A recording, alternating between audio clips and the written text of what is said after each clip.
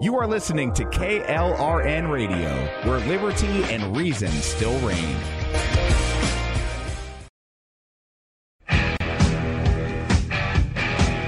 KLRN Radio has advertising rates available. We have rates to fit almost any budget. Contact us at advertising@klrnradio.com.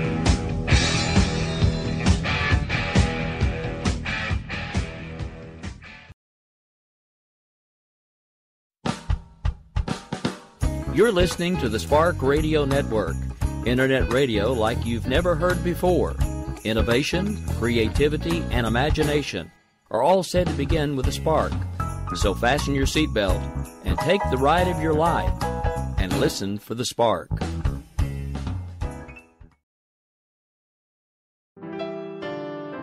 God's Pure Word of Faith with Richard Hardin can now be heard Monday through Friday mornings at 7 a.m. Central, 8 Eastern, and on Saturday and Sunday mornings at 6 a.m. Central, 7 Eastern. Join him and let's turn our country back to God. It only takes a spark to start a forest fire.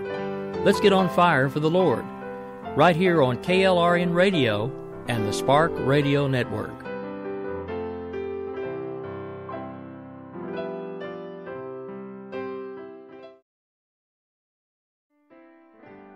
Visit Richard's website at rahardin.com. That's the World Wide Web at rahardin.com. At his website, you can see a summary of the 6 books he has written, where purchases may be made. He also has a link to 18 videos on YouTube and several blogs about Christian beliefs. If you prefer, visit amazon.com/Kindle and type in Richard Hardin to see and purchase his books.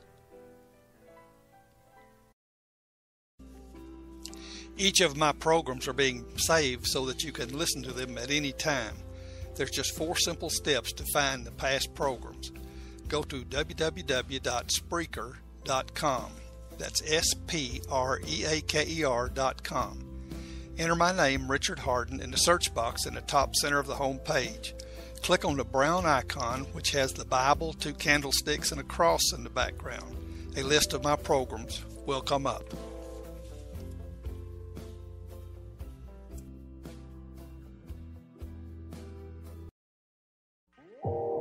You are listening to KLRN Radio, where liberty and reason still reign.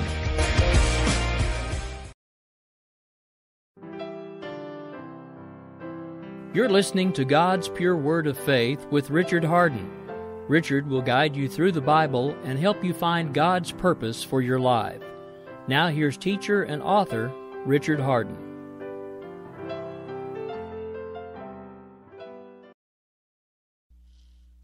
Welcome to God's Pure Word of Faith. I'm Richard Hardin, and again I want to thank the Lord and the management of KLRN Radio for this great opportunity to share God's Word with you today.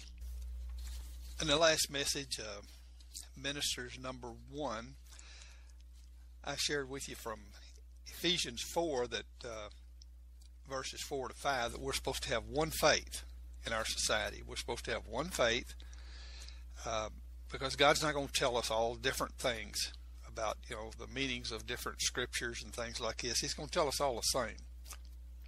And we'll have one calling in our lives. 2 Timothy 1:9, He saved us and called us to a holy calling, not according to our works, or our purpose, but according to His own purpose and grace created in Christ Jesus before the world began. Now we all have this special holy calling. I don't care who you are. God has something very special for you to do here on earth during your time.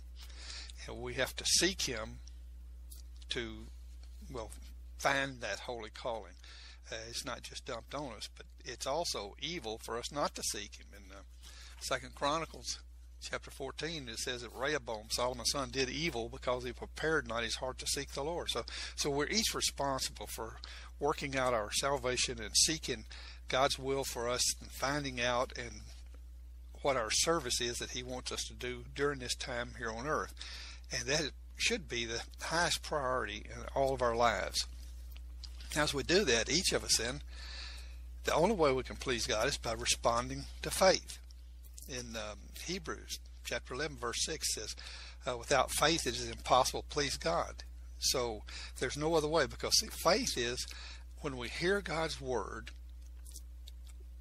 we must respond positively to receive his word into our heart for it to be faith.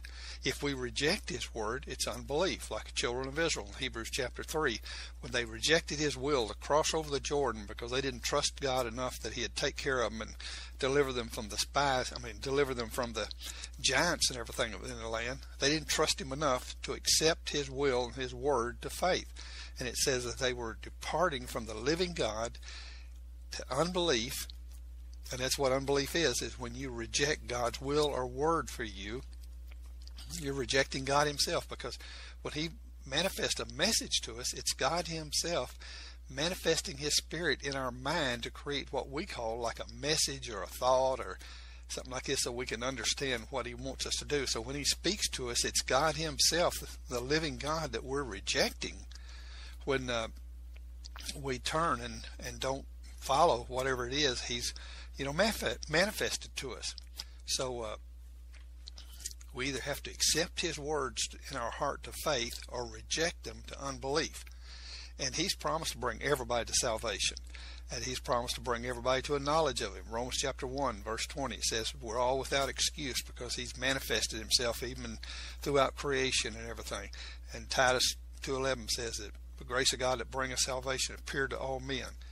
So we're each personally responsible for our own decisions and everything. But now, as each of us join together in receiving God's word in our life, and we're seeking God's special calling for us, he's going to put us together in the body of Christ in a way that everybody will be blessed or edified in the Lord, built up in Christ, and we'll be sharing and working together and growing. And Ephesians 6:16 says, talking about a shield of faith, well, each of us should be walking daily by faith, accepting and obeying God's word. And as each of us start doing that, then our country would have such a shield of faith that, the onslaughts of the devil coming through, people trying to taking, God out of our public displays and everything, and taking, manger scenes out of Christmas, and not allowing chaplains to pray in the name of Jesus and stuff like this. See, all these evil things that the devil is bringing against Christianity in our society and around the world, if we're all starting to walk by faith and join hand in hand, there'd be such a great shield of faith in our country. But right now our country is in bad shape, and a lot of the reason is because of the errors being taught in our society that people claim are from the scriptures. But I want to show you some of these and just see what you think about them, and you can make up your own minds. Like one of the things, like today I'm going to be talking primarily about grace and mercy. But one of the things is when you think about grace so often, ministers, everybody say, well, yeah, God's unmerited favor. But that's not correct. Romans 2:4 says God blesses lost people to draw them to repentance. Now, that is God's mercy on the lost people, his favor to them, even when they're in rebellion and rejecting him, the lost people, but also for Christians who are out of fellowship with God and not seeking his will, and not walking as we should or something. Romans chapter 2 verse 4 says God blesses lost people, or unrepentant people like that, to draw them to him. That's his unmerited favor. Now, grace, just a simple answer to it and everything, if you look up in the dictionaries and everything, it'll be so confusing to you, because it'll mix it, grace is this thing, and it'll say something, and then it'll say that it's mercy describes this, and then when you look up mercy, it'll use grace to describe it, intermingling the definition so much. And you can't do that when you define something. To define a word, you must define it in a specific way that no other word can, mean that. It's about like a patent lawyer. You got to be very exacting and everything. So the simple definitions of these words, you should look in the Bible. And for an example, this morning, To start out with, I want to share with you about mercy and grace from the Scriptures. Luke chapter 10, verse 17, where it tells about the Good Samaritan story. And when, after Jesus told the story and everything, he turned to the lawyer there, or he turned to the people and said, who was the neighbor to this hurt man that was laying on the side of the road that needed help and everything? Now, if you're not familiar with that story, it's Luke chapter 10, around verse 17. But anyway, the lawyer replied, he that showed mercy. Now, what he was showing here was this man had helped a guy beside the road that needed, that was hurt, had been robbed and beat up and left laying there. And he didn't ask the man, to make a deal with him, you'll have to pay me back someday or something like this. But he just did everything he could to help him. A one-way type love, not expecting anything in return. And that's the same in Luke chapter 6, where Jesus tells us to pray for those that despitefully use us. Bless those that curse you. Give to the poor, not expecting your return. And things like this. One-way love, regardless of how the person responds to you, something like this. That's mercy. And now, in the Old Testament, Psalms 25:10 says, mercy and truth are all the ways of the Lord to those that obey his testimonies and covenants. So God's love to them and on them, and his word, truth is word. Jesus says in John 17:17, thy word is truth.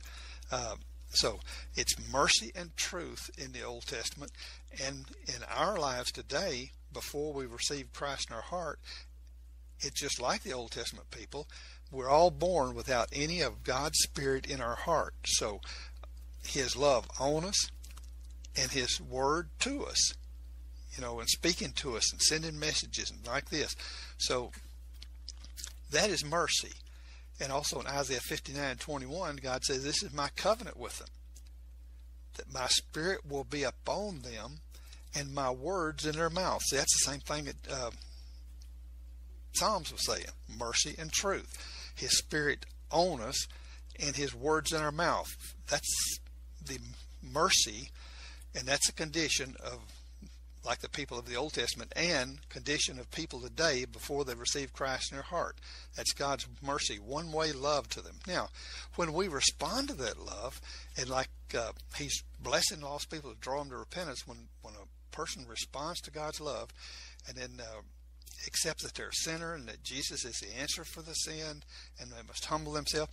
Well, when they cry out into God and say, oh Lord, please forgive me, come into my heart and save me. See, then responding positively to God's word that we're a sinner, that we need Jesus, that Christ, Jesus is the answer, and that we must humble ourselves. And then when we actually do it, invite him to come into our heart, then Jesus says in John 6:63, my words are spirit and they're life. So when they come in our heart, then we're receiving his love, his Spirit into our heart.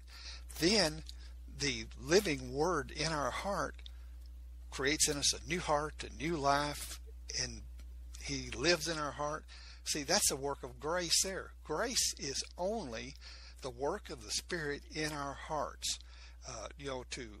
At salvation, to create in us a new heart, a new life, and we become a child of God then, because he puts his Spirit in us, and his Spirit stays in us and lives in us. We're his child now. We're born into the family of God. That's what it means to be born again. And so when this happens, then see, grace is the work of God's Spirit in our heart. Mercy, like it said in Isaiah, the covenant is my Spirit upon them. Like protecting us and working on us and around us, helping us and things like that, external to our heart. But that's the difference in mercy and grace. And there's no intermingling them, because once you receive God's word to faith into your heart, for by grace are you saved through faith, then it's a work of grace in us. Now, in looking through some of these, first, let me share with you just a little bit here about the Bible in the Old Testament. In the Old Testament, grace is used 67 times, and it was interpreted wrong, or transcribed wrong, because there was no grace in the Old Testament 67 times. And if you look up in the concordance and like this, each of those 67 times the grace in the Old Testament was actually talking about some kind of favor from God, kindness, pleasantness, and see, favor to a person, on a person, kindness and things like this, external to the person's heart. That's mercy. So every time in the Old Testament that the word grace is used, or gracious, or graciously, or just any form of the word grace used in the Old Testament, it should have been favor, kindness, precious, or pleasantness, something like this. It never should have been interpreted grace. Now, because in John 1:17 says, grace and truth came by Jesus. No one in the Old Testament had God's Spirit in their heart. None of them, had the cleansed new heart. Well, Ezekiel 36:26, God said the new covenant that we would have would be, he says that creating you a new heart, and give you a new spirit, and I'll put my spirit in you, and I'll take away the stony heart out of your flesh and give you a heart of flesh, and I'll put my spirit in you. See, so he's given us a totally new heart. When Christ comes in and cleans up and changes us inside, we get a totally cleansed new heart, and he puts his spirit in us, and he lives in us now. See, now that's the work of grace, and they didn't have that in the Old Testament. Some of them had anointings, and some of them had the Spirit in them for a short while, but they didn't ever have the new heart and become a child of God like the work of grace in the New Testament. Now, also then, favor, that goes along with, Psalms 25:10, where it says grace. Let's see, Psalms 25:10. All the ways of the Lord are mercy and truth, and to such as keep his covenants and testimonies. So all of the godly people in the Old Testament, they just had his love on them, to them, and not in them. Now, one of the problems here is that Pastor John Hagee down in San Antonio, he teaches that anybody that says there's no grace in the Old Testament is scripturally illiterate. But yet, the prophet Isaiah, God spoke through him and stated that, as for me, this is my covenant with them, saith the Lord, my spirit that is upon thee, and my words which I have put in thy mouth shall not depart from thy mouth. Now see, that was God's covenant in the Old Testament, everything. There was no grace in the Old Testament. Now, God's love, his mercy and everything, same mercy that we have today, was in the Old Testament, but not the work of grace in their hearts. That came by Jesus. And the first time people received the work of the Spirit of Christ in their hearts was on the day of Pentecost, because it was a resurrection Spirit of Christ, the Apostle Peter says, that saves us and creates in us a new heart, a new life at salvation. Now, there's other things that people are teaching about grace and things. It's just confusing, but I'm share a lot of these scriptures now, and remember in Ezekiel 36:26, the new covenant, the promise of the Spirit. He says, a new heart also will I give you, a new spirit will I put within you. I'll take away the stony heart out of your flesh, and I'll give you a heart of flesh, and I'll put my spirit in you. That's the promise of the Spirit that he was talking about in the Old Testament to the people that was going to take place in the future. And that's for us. Well, so there's a big difference in grace and mercy. Unmerited favor is God's mercy to lost people in Romans chapter 2 verse 4, where he says, I'll bless them and draw them to repentance. That he didn't try to beat up people to get them to accept him. He wants us to do it because of his love and everything.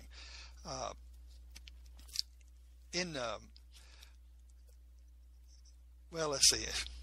I went to a bookstore here recently, and there's a huge book in there about grace.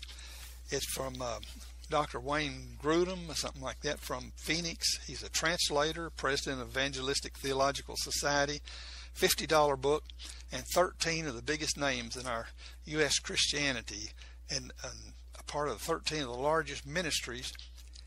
I started looking through there and looked up grace and started looking at it. He teaches that there's two graces.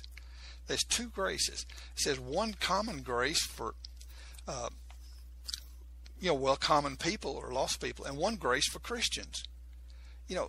that can't be true, because see, grace is when the Spirit of Christ comes into our heart and creates in us a new heart and new life the first time he comes in. And if a common person had grace, he'd be a Christian, because you can't have grace without being a Christian, because that is the essence of grace, is the work of the Spirit of Christ in our heart at salvation. By grace are you saved through faith. And to say that common people have a grace, no, what do you see? He's confusing mercy and grace there, because see, common people have God's mercy to them. Just like in the Old Testament, his love on us. When I was out in the world of sin before I received Christ in my heart, I recognized God's love in my life and everything. I was in church a lot, and I recognized God's love and everything, but it wasn't in my heart, see. I had not received him into my heart, and that's a big difference there. It wasn't grace, it was God's mercy.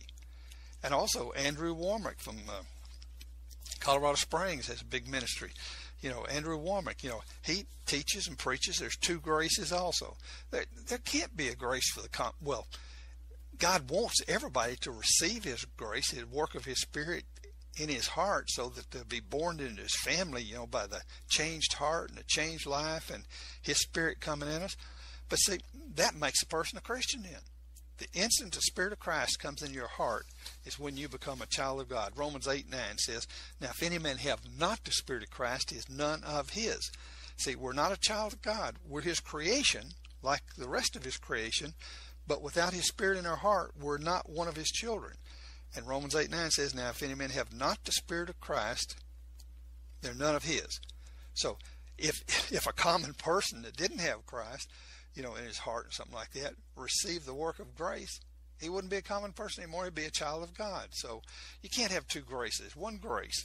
Now, as we grow in grace, as we grow in receiving more of God's Word into our heart after we become a child of God, we're receiving his living Spirit into our heart for the, promises and things like this, because promises come to us through faith, acceptance of his Word into our heart. And we got to know and hear his Word and receive him into our heart, and we're growing by faith and by grace, because see, grace is an automatic response in our heart to us receiving God's Word positively into our heart. See, grace is the automatic result of because as soon as his words come into our heart, he starts working in us, and that's the work of grace then. So, not two graces. Healing Heart Ministry, and back in there, change says a heart grows as you let influence you, and it's not a sudden change. Yes, it is. Man, when the Spirit of Christ comes into your heart, and you go from being a lost sinner, and he forgives your sins, and he erases your sin, and he creates in you the clean heart, a new heart, and then puts his Spirit of love in you, where all you've had before is hate and lust and everything in your heart, there is a change. There is a change, and it is something that you won't be able to deny ever the rest of your life when you receive that new heart and everything. Robert Morris down in Gateway Church said Noah found grace in the eyes of the Lord. No, and that Noah was saved by grace. No, he wasn't. He was saved by God's love and everything, but it wasn't grace, a work of God's Spirit in his heart. It was God's, like it said in Isaiah, where he said that he put his Spirit on them and his words to them. He was saved by his acceptance and obedience to God's Word to build that ark, and he worked throughout that time and everything. But now, just like Abraham, it said, his faith, his acceptance was counted as righteousness and things like this. See, but it was external to their hearts. And that's what God wanted to change when he changed the covenant. God made a new covenant for us and everything.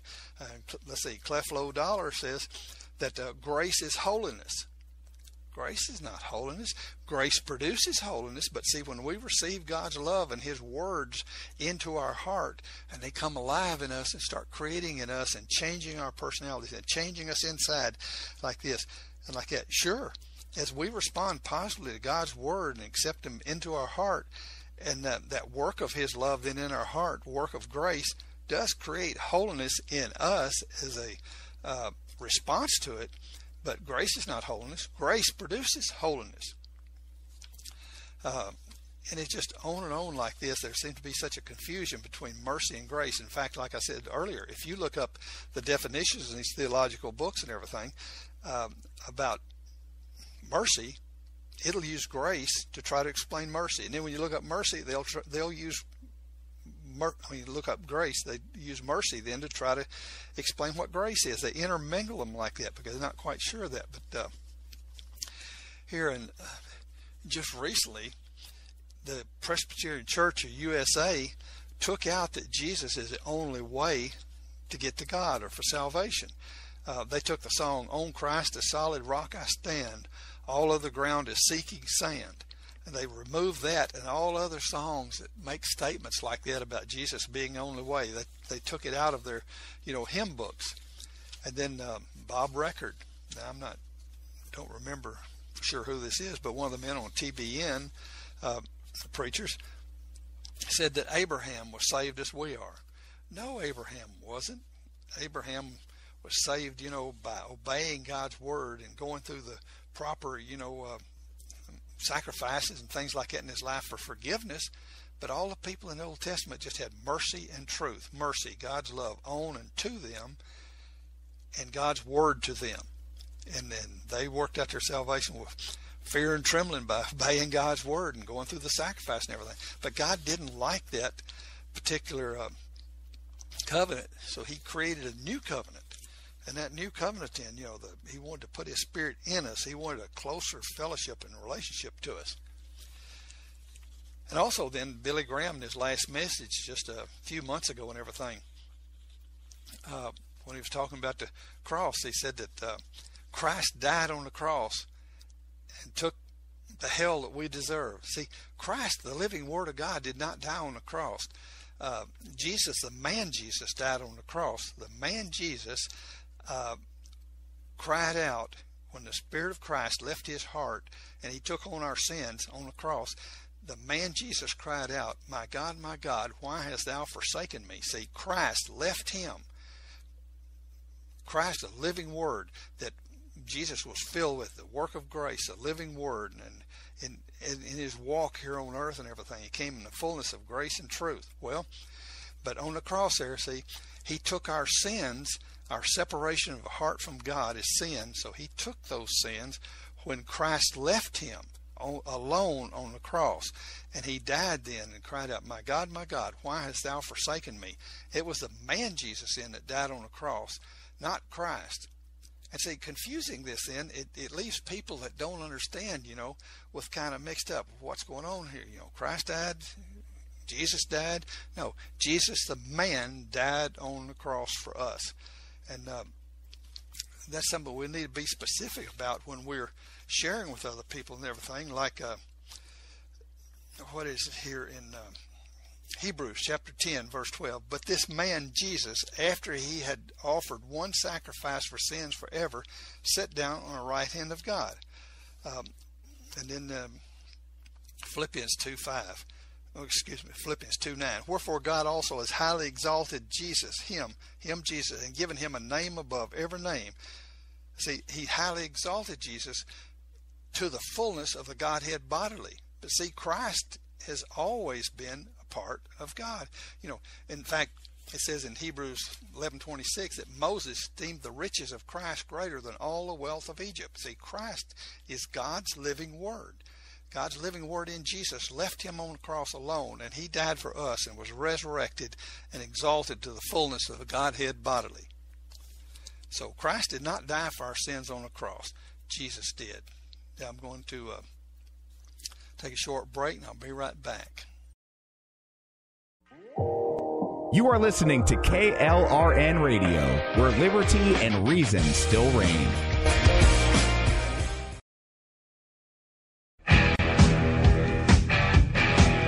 KLRN Radio has advertising rates available. We have rates to fit almost any budget. Contact us at advertising@klrnradio.com.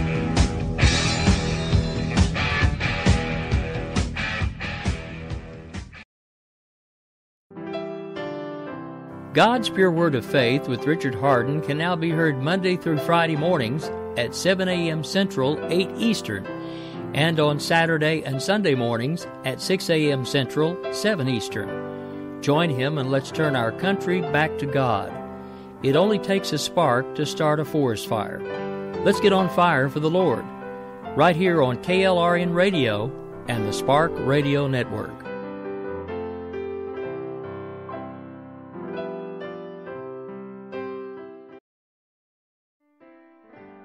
Visit Richard's website at rahardin.com. That's the World Wide Web at rahardin.com. At his website, you can see a summary of the 6 books he has written, where purchases may be made.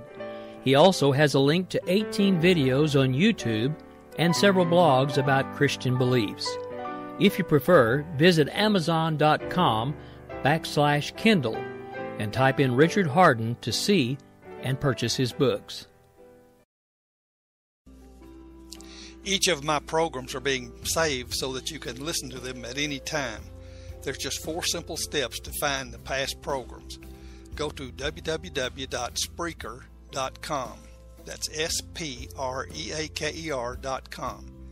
Enter my name, Richard Hardin, in the search box in the top center of the home page. Click on the brown icon, which has the Bible, 2 candlesticks, and a cross in the background.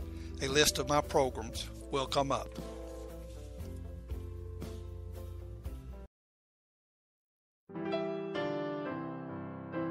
You're listening to God's Pure Word of Faith with Richard Hardin. Richard will guide you through the Bible and help you find God's purpose for your life. Now here's teacher and author Richard Hardin. Welcome back. I want to continue sharing here about grace and what some of the ministers around our country, and the reason I'm doing this now is not just to criticize these men and everything. It's just that in teaching, we're supposed to be, teachers have more responsibility. And it says in 2 Corinthians 5, 19 to 20, that we're to be ambassadors for Christ. To be ambassadors, to speak His word pure. We don't have the authority to change His word or anything like this.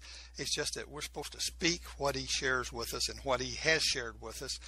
And so I'm not saying these men are doing these things, intentionally to mislead people. No, because, so many of them are so dedicated. They've been serving the Lord all their life, and a lot of people have been saved in their ministries. But what I'm saying is that whatever their ministry effect is now, it could be greater if they were more careful with how they share these things, because lost people listening, well, it just creates confusion when error is being shared in the middle of a good message.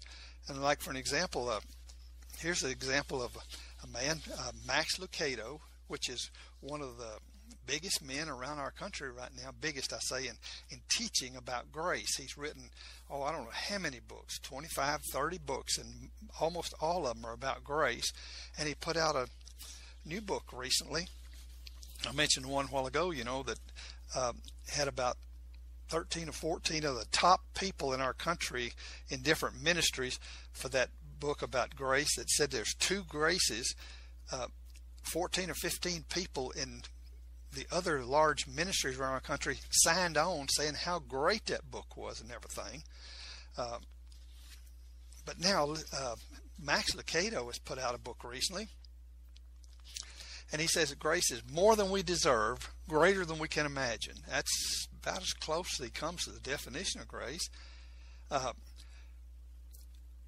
But some of the people that shared that how great his book was and how great it affected them in opening up their understanding of grace, and people should read his book and everything.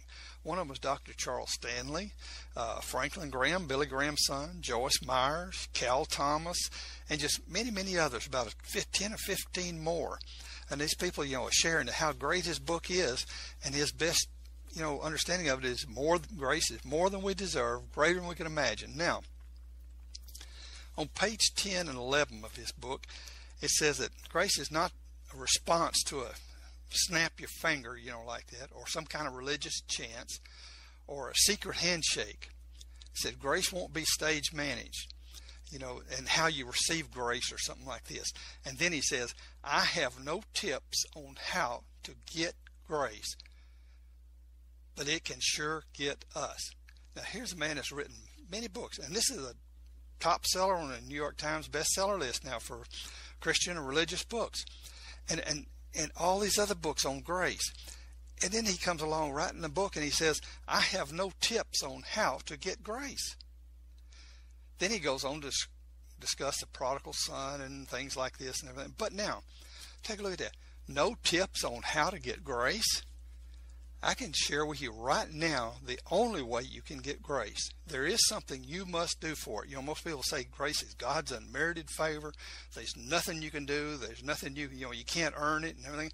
Now, you can't earn it, but there is something that you've got to do. You've got to accept and receive God's word into your heart, because his word is alive, and his word comes into your heart then and performs a work of grace. By grace are you saved through faith. Now, faith is acceptance and obedience to God's word. When God teaches you you're a sinner and you reject it and say, I'm not a sinner, you can't get saved, see, if you don't reject that part of God's word into your heart. If you reject God's word into your heart, you're a sinner. Okay. Now what? What I do with my sins? Where do I go? What I do? A lot of people turn to alcohol, drugs, sex, other things, power and everything. But no. The scripture teaches that the wages of sin is death, but the gift of God's eternal life through Jesus Christ our Lord. Jesus says, I'm the way, the truth, and life. No man cometh to the Father but by me. He said, Jesus will take care of my sins. But then some will say, I don't want to be one of those Jesus freaks. No, I don't want to have anything to do with Jesus. You can't get saved then. But see, once we recognize our sin and that Jesus is the only way to satisfy our sin, then what do we do about it? Romans 10:9 says, whosoever shall call upon the name of the Lord shall be saved. So we have to turn then and turn to the Lord and actually do something to receive grace. You do have to do something. You have to humble yourself to God's word that you're a sinner, that Jesus is the answer for your sin, and that you must call out to him personally and say, Lord Jesus, please forgive me my sins. Come into my heart. Create in me the new heart, a new life, and put your spirit into me so that I can become a child of God. See, you've got to do it personally. Nobody can do it for you. In Jeremiah 29:13, you should seek me and find me when you search for me with all your heart. See, it's got a wholehearted, honest commitment to you, to the Lord, asking forgiveness of your sins, inviting him to come in. Now, that is the faith part. You've accepted God's word that you're a sinner. You've accepted Jesus' answer. You accepted you've got to make the choice now and receive him into your heart or reject him to unbelief. There are no doubters in hell. They're believers. There's people who God's brought to this knowledge of him and his love, and they reject unbelief. Now, it's not because they don't know it's true. It's just, I want to wait till I get in college. Wait till I get out of college. Wait till I get married. Straighten out my life. But see, now, here, Max Lucado, who's one of the biggest spiritual leaders in our country, for so many people, he's on every day, I believe, here in town. On TBN or Daystar or something, Christian TV, teaching about grace. And all these books he's written on grace. And he says down here, he does not have any tips on how to get grace. Well, I'll tell you again, you've got to humble yourself to God's word that you're a sinner, that Jesus is the answer, and that you've got to make a choice, and you've got to talk to the Lord and ask his forgiveness of your sins. Now, you don't have to say exact perfect words, like I mentioned a while ago about, Lord, please forgive me my sins, come into my heart and save me and everything. It's great if you know enough about God to do that. But 2 Corinthians 3:16 says, when the heart of man turns to the Lord, the veil of separation is lifted. Some of you out there might have been just so desperate some night at your couch or some out somewhere, sitting in your car about to commit suicide, and you turn to the Lord and say, oh, God, help. See, when the heart turns to the Lord, that's a language God likes to hear. He responds to heart language. It's got to be true from the heart, regardless of what you say. And God will hear and answer. But, that's It's sad that in our country a guy has been writing so many books on grace, got this great book out. He teaches on grace every day, but he doesn't know how people can receive grace. Wouldn't his ministry be so much greater if he just knew that all they have to do is pray and invite the Spirit of Christ to come into their heart? And then when he comes into their heart from an honest request, that the work of grace then is when the Spirit, Jesus says, my words are spirit and life. The work of the Spirit in the heart then is the grace for salvation. Oh, now you say, well, how come you haven't told these people that? I've written letters, I've written emails, I've sent books, I've sent messages, and most people don't hear little guys like me that just preached in prison the last 30, 40 years, or, just whatever. But anyway, Bible Answer Man, Hank Hanegraaff, some of you might know him. He's more along the line of Baptist, Methodist, the center of the road, type person here. But now he's on every day in most cities, some radio about 5 o'clock in the evening or something like that. He says that the infinite God died and suffered infinitely more than any of us could. It was God dying for us and suffering for our sin debt. It was not God dying for us. The Spirit of Christ left Jesus when Jesus called out and said, my God, why hast thou forsaken me? Because see, he took our sins and he took that separation of our heart from God. Jesus had never been separated from his Father. Even the conception of Mary,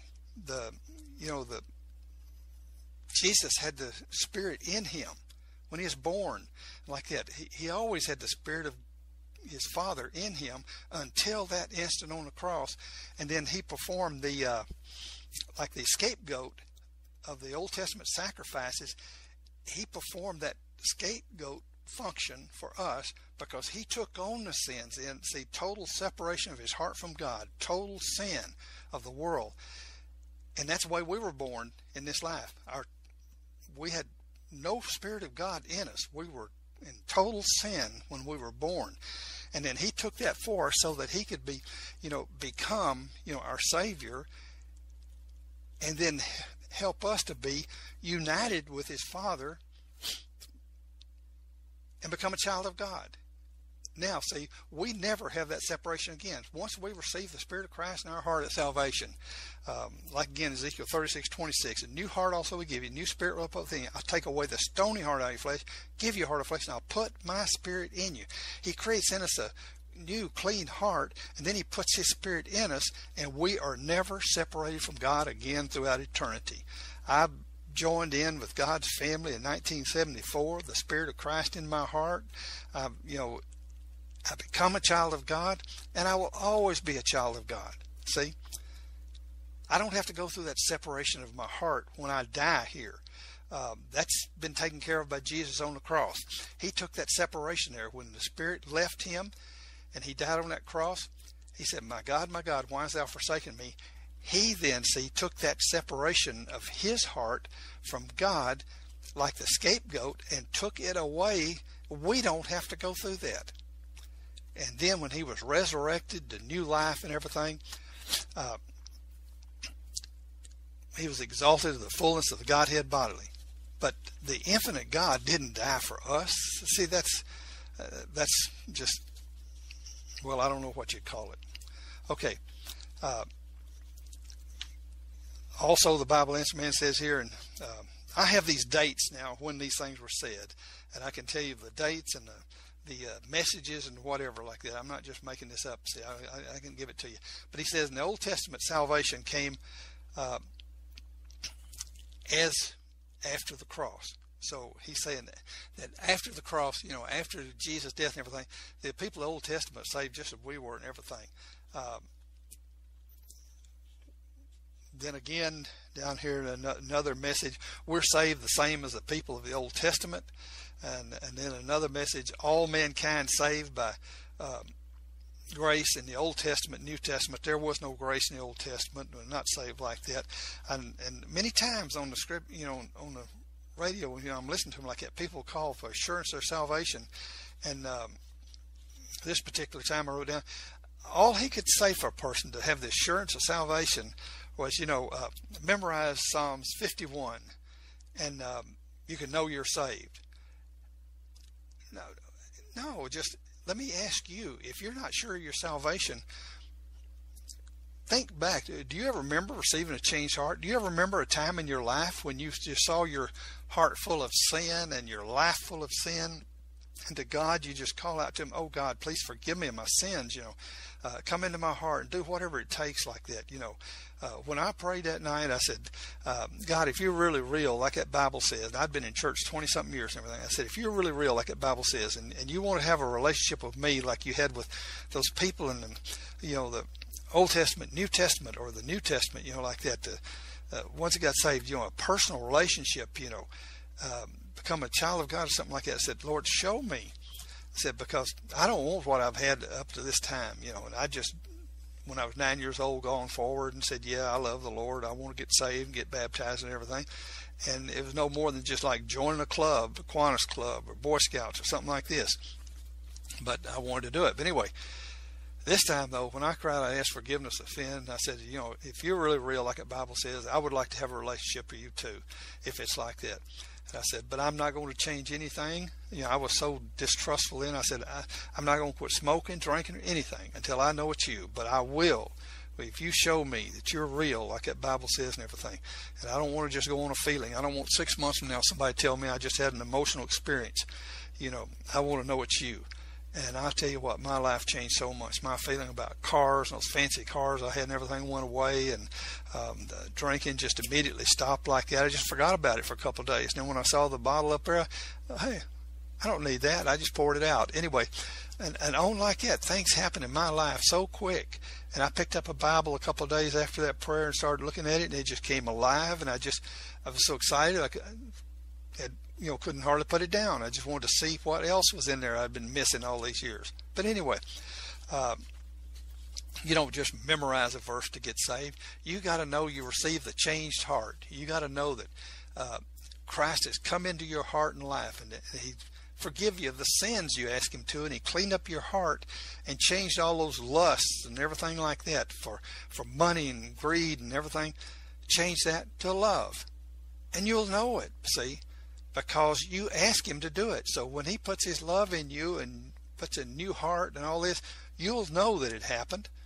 And if you don't know that it happened, start praying and seeking until you do. It can happen right now if you just turn to the Lord with honest prayer, asking forgiveness, inviting him to come into your heart, and committing your life to him. It's that simple. Now, I just wish everybody could know, because it's such a great change. And also the Bible instrument here says that Christians are all in continuous state of sin all the time. Continuous state of sin. The sin is separation from heart from God. My heart will never be separated from God again since 1974 when he came into it. See, now Christians do commit acts of sin. Now, a Christian can kill somebody. A Christian can, cheat somebody or do this. So acts of sin. But a Christian cannot be in a state of sin. Let me read you here what it says in the Scripture. 1 John 3:6. 1 John 3:6. If you don't write that down, it says here, whosoever abideth in him, God or in Christ or whichever, whosoever abideth in him sinneth not. Whosoever sinneth has not seen him, neither knoweth him. Now, wait a minute there. If he's saying Christians abide in a state of sin, that means they haven't seen God and haven't known him, according to this verse here. But see, what it means is that separation of our heart from God. Christ comes into our heart, and he's in our heart as a Christian. Now, I can, have a bad thought of lust. I can, go out and shoot somebody today. I can go out and, steal something today. These are acts of sin. These are acts of evil. But I can't ever separate my heart from God. Jesus says he won't lose any of us. Because, see, we are in the family of God now. We're children of God. I can be a disobedient child, but I cannot back out and say I'm not a child. Just like you can't say right now that your mom and dad is not your mother and dad, and it be true. See, you're a child. And that's what the Scripture's saying here. It's saying, whosoever abideth in him sinneth not. Whosoever sinneth has not seen him. And then 1 John 3:9. Whosoever is born of God, see, you're born in the family of God when the Spirit of Christ comes in our heart and forgives our sins. Whosoever is born of God doth not commit sin, for his seed remaineth in him. See, and the seed is Christ, as talked about in Galatians chapter 3, where it says to Abraham, he said, and to seeds as of, didn't say into seeds as of many, but he said the seed of Abraham, which is one, and that seed is Christ. Christ in us, our hope of glory. We're all children of God by faith in Christ Jesus. And it's when that seed came into Mary from the angel speaking God's pure word to her, the seed then impregnated her, and then Jesus was born from the seed of God speaking through that angel. Now, whosoever born of God doth not commit sin, for his seed remaineth in him, and he cannot sin. See, we can't sin even if we wanted to. Now, but I don't want my heart ever separated from God again. That's what Jesus died for us. He took our sins on the cross, the man Jesus, and was exalted to the fullness of Godhead bodily. So it wasn't God dying on the cross. Christ didn't die for us. Jesus did. Be specific. Don't just say Christ died. Now, today, Jesus and Christ are one and the same.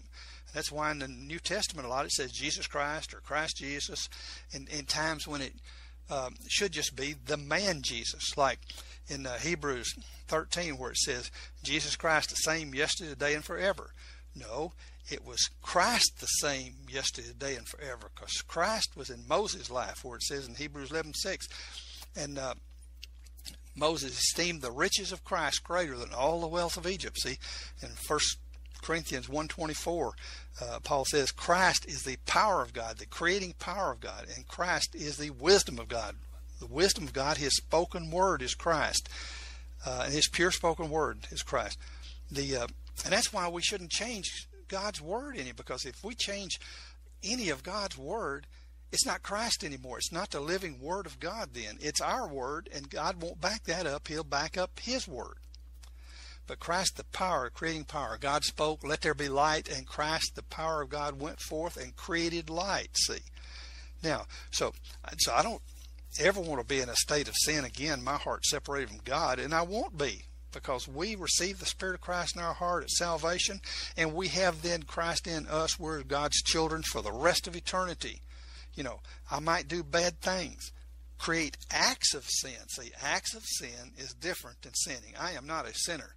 Now, I do acts of sin, and for those I have to, turn to the Lord and ask forgiveness, and continue on, to be an obedient child, like in, let's see, what is it? 2 Corinthians 2:10-11 says, forgive others lest you give Satan advantage. See, when we're disobeying God and not forgiving someone, we're giving Satan the advantage in our life to bring in sicknesses and curses. Our hospitals would just about be at least halfway emptied across our country if all the Christians were to pray and ask forgiveness for them, holding unforgiveness against someone. So many people are in hospitals today because they have unforgiveness in their heart. All they got to do is get that right and get out of there.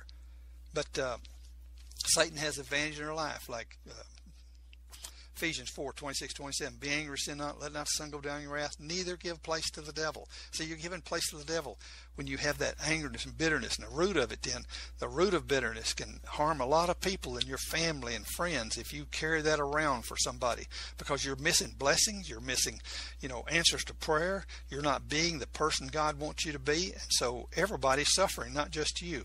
And like in 1 Peter 3:7, husbands, dwell with your wives according to knowledge, being joint heirs of grace of life, as unto the weaker vessel, lest your prayers be hindered. See, there's a lot of things.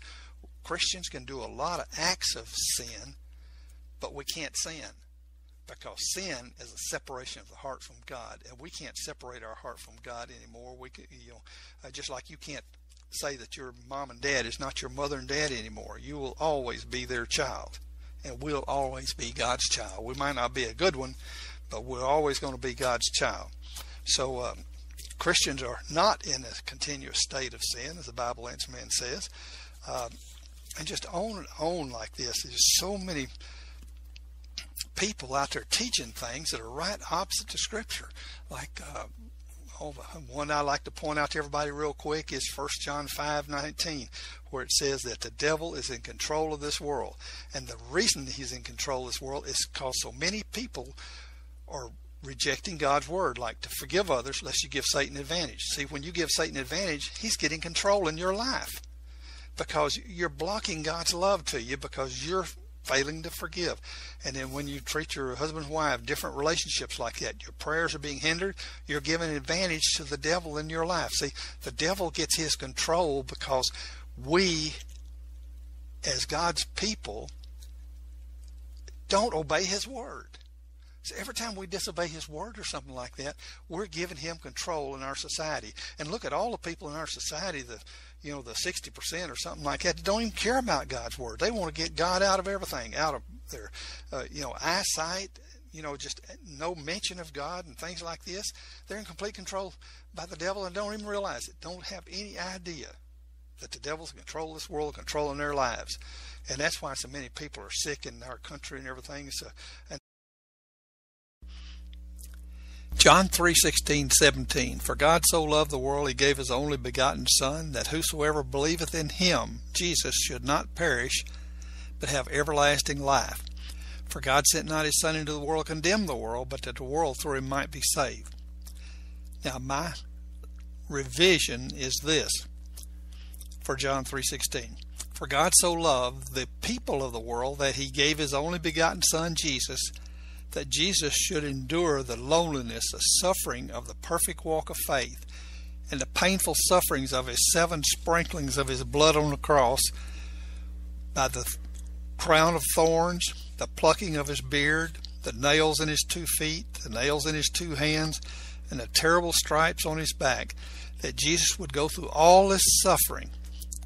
God allowed these sufferings in his mercy so that all of God's already pre-elected and predestined people prior to birth to die and go to heaven, that they would actually die and go to heaven. That sounds so ridiculous.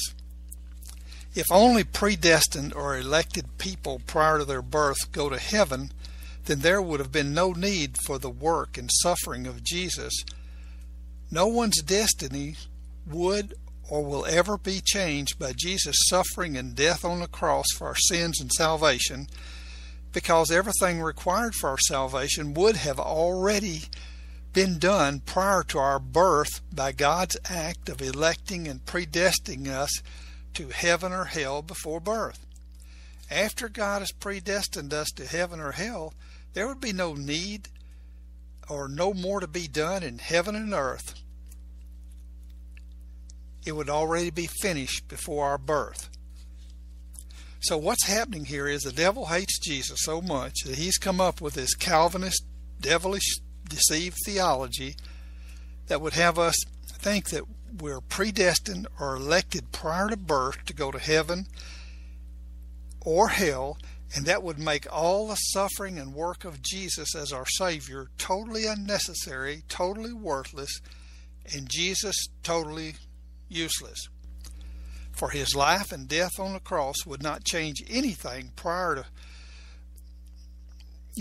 people dying and going to heaven or hell, because it's already been done by God predestining and electing them to heaven or hell before we were born. See how ridiculous that is? Good day. God bless you. You are listening to KLRN Radio, where liberty and reason still reign.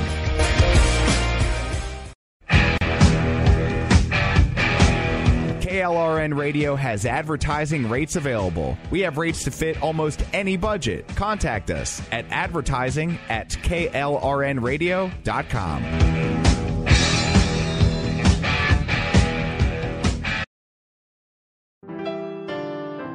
God's Pure Word of Faith with Richard Hardin can now be heard Monday through Friday mornings at 7 a.m. Central, 8 Eastern, and on Saturday and Sunday mornings at 6 a.m. Central, 7 Eastern. Join him and let's turn our country back to God. It only takes a spark to start a forest fire. Let's get on fire for the Lord. Right here on KLRN Radio, and the Spark Radio Network. Each of my programs are being saved so that you can listen to them at any time. There's just 4 simple steps to find the past programs. Go to www.spreaker.com. That's SPREAKER.com. Enter my name, Richard Hardin, in the search box in the top center of the home page. Click on the brown icon, which has the Bible, 2 candlesticks, and a cross in the background. A list of my programs will come up.